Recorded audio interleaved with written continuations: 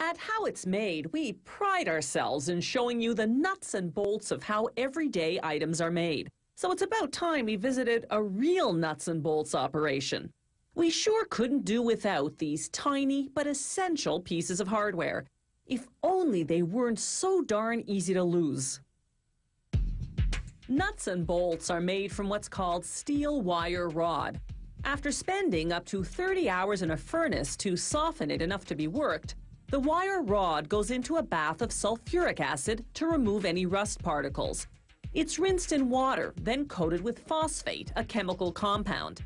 This prevents the steel from rusting before the bolt forming begins and lubricates the steel to make forming easier. They form the bolts by cold forging, shaping the steel at room temperature by forcing it through various dies at high pressure. The forming machine first straightens the wire rod, then cuts it into pieces slightly longer than the bolt length. The extra will become the bolt head.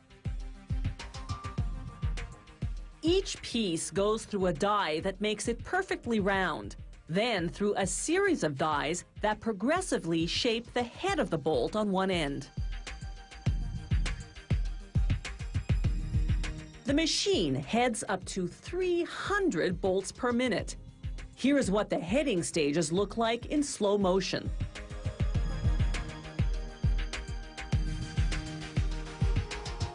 This die creates a slight collar. The next one turns it into a round head.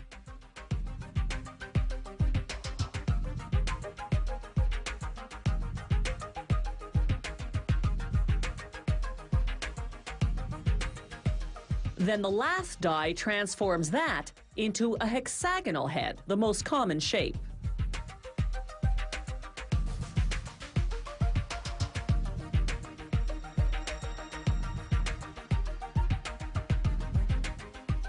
Next, the machine forms the opposite end of the bolt.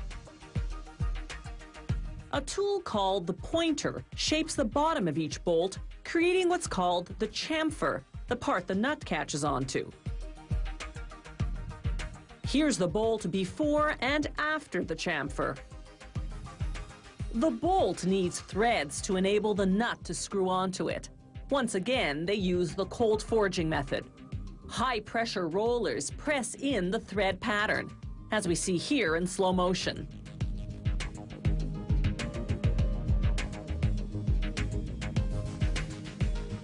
This is the actual speed, up to 300 bolts per minute.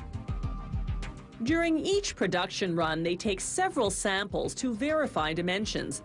They use various measuring devices, a micrometer to check the bolt's length, calipers to measure the width of the head, and a ring gauge to check the threads. To make the nuts, they use a process called hot forging. They cut steel bars into small pieces known as slugs, then heat them to 1200 degrees Celsius to make them malleable. As we see here in slow motion, hydraulic hammers punch the slugs into hexagons, while a die pierces the hole.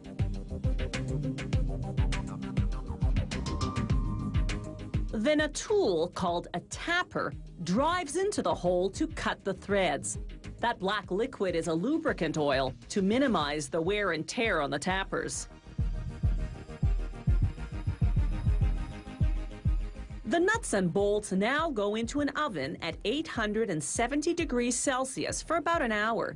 This gives them the required strength. Then a rapid cooling in oil for 5 minutes solidifies the steel's internal structure. By now, the steel is hard but brittle, so they heat the nuts and bolts for another hour. This removes their brittleness, yet maintains their strength.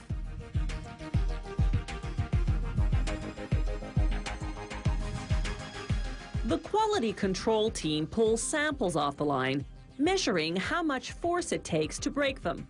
If a bolt meets its minimum strength requirement, it passes inspection, provided the break occurred in the threading, the weakest part. Finally, packaging, labeled among other things by size and grade.